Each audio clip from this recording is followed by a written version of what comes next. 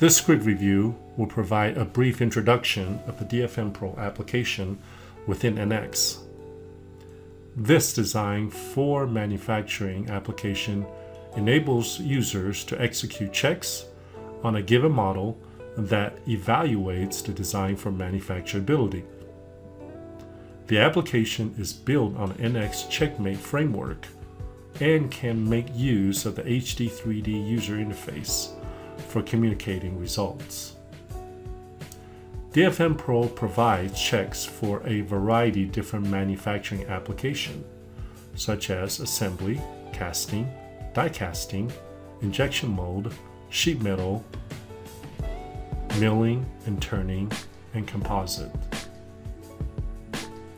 These icons execute profiles, which are a group of checkmate checks. There are 146 out-of-the-box checks that can be selected. DFMPro also provide a help documentation and design for manufacturing best recommendations or guideline for each of the industry standards. Once a pulling direction has been defined for this injection molding part, manufacturability check has been run against this design.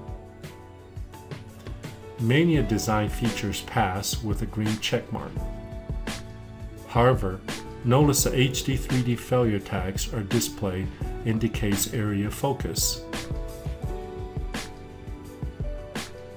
HD3D tags are persistent and allow the user to interrogate this model more in depth.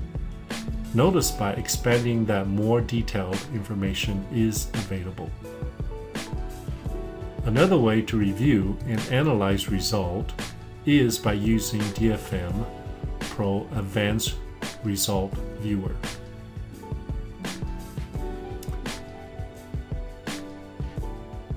Just simply click on the check name display. It will highlight the focus feature on the screen.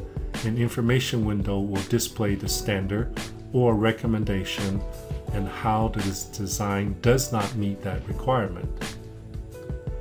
Selecting any of these failed design feature and right mouse button to capture the image. Add any comments for clarification.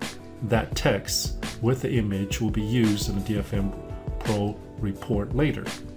Users can also review industry best practice by selecting help, where industry recommendations are listed and detailed explanations are provided. We see that there are other fail areas. We can also use the same checks, results, and recommendation for rework. In reviewing the design rule for manufacturability, this access typically falls under the company's CAD/CAM administrator or a super user. It should not be accessed for edit by any other users. Best practice that are developed within the company would edit and alter the rule manager results to meet the company's manufacturing best results. Users can also access the help file where we can quickly review the industry standards. As we review this DFM rule managers, we see that majority of these checks has been selected, which will be utilized to run against this particular check. And then now we know that these rules has been applied. Let's go ahead and see what kind of results that we will get from running this DFM check. The report is generated in an Excel format where detailed information regarding whom, when, and what version NX is used are listed on the first page. Other rule failures are listed and hyperlinked into other pages on a detailed description of the failure. This concludes our demonstration.